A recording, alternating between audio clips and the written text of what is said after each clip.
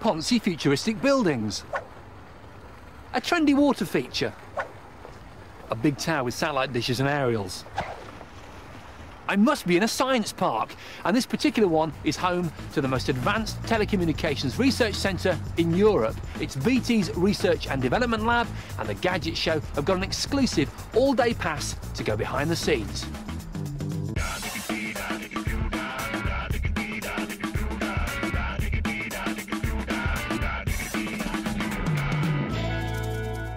Traditionally, this is how most of us interface with our technology, the good old QWERTY keyboard, invented, interestingly enough, to slow you down, not make you type quickly, so that you wouldn't jam up the mechanical keys on an old typewriter. So it's not a very efficient way of interfacing with your gadgets. It's pretty bland, pretty emotionless. And so here at BT, they're working on new ways of making that process more enjoyable and simpler. And you don't get more simple than this. The digital media album. Now imagine that you've got thousands of photographs on your computer hard drive, and the process of finding the one you're after can be rather complicated. All you do with this device is attach them all to an object. When you place that object on the sensor, in this case a wedding ring, it identifies the shape, colour and weight of the object.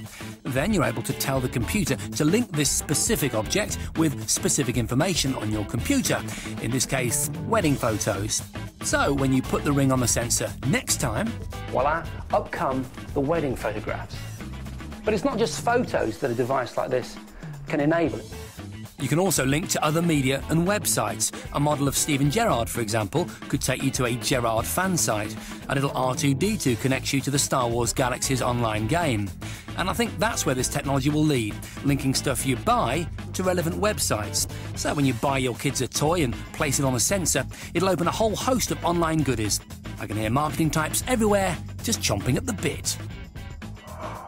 These days, the amount of information we have to absorb every day is enormous, and seeking it out can be pretty stressful.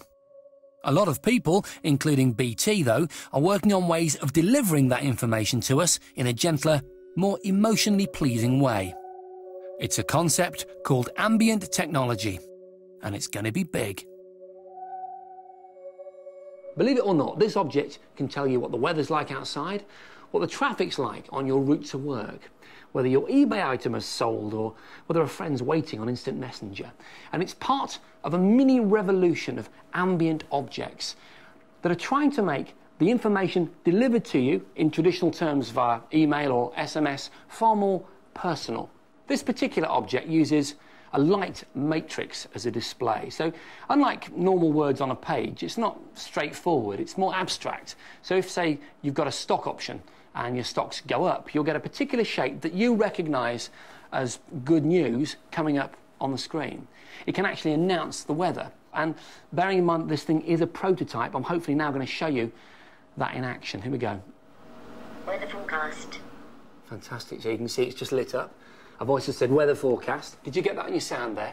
Bring your mic nice and close so that when I wave over it, you can hear it. This is very exciting. So this device has just received note that there is a weather forecast available on my computer, so my server somewhere else in the house, and via my own Wi-Fi network, it's magically and wirelessly received that information. All I've got to do now, hopefully, if it works, is wave my hand over it and we should be able to receive the weather. Here we go. Today will be cold and windy, with a maximum temperature of 3 degrees C. It's Star Trek. The idea is that an ambient device can be configured to deliver whatever information you wish to get. These ambient flowers, for example, have been configured so each stalk represents a member of my family. I've been keeping in touch with all the people on this side, hence why the bulbs are glowing bright and the stalks are up. But this little chap, that's Uncle Fred. Unfortunately, I haven't talked to him for about 3 months, and so you can see the stalk is right down there. If I was to contact him, not obviously on this device, but on my normal computer or mobile phone, when I got home, I'd find that it's slowly risen.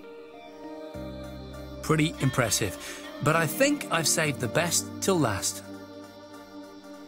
One of the concepts they're working on here is the idea that you can make gadgets in your house spring to life just by paying them attention, just by looking at them. And this is one such piece of kit. It's called the moving portrait. As you can see, it's a normal digital picture frame with a picture of a little girl on it, but it's got a camera up there just above it. Now, if I were to stand in front of it and look at the little girl, she should spring to life. There's a screen on the side there, so hopefully you'll see the software tracking my face, and if I give her the proper amount of attention, I should get a reaction. See if it works. There you go. Hello. Fantastic.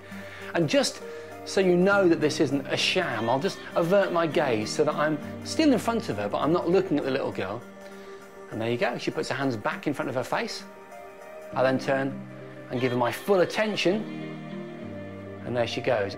And you see, the longer I stand here, the longer I give the little girl in the picture my attention, look, she's making me laugh now, the more feedback I get. There you go, she's happy now. So the idea is that by paying your gadgets attention, you get more from them, more information, more feedback. We put Google to the ultimate test. We tell John to get lost, testing satellite navigation. Okay, the wheels are going in, yeah? Yes, brilliant. It looked incredible. Wheels are now up, and we're now off.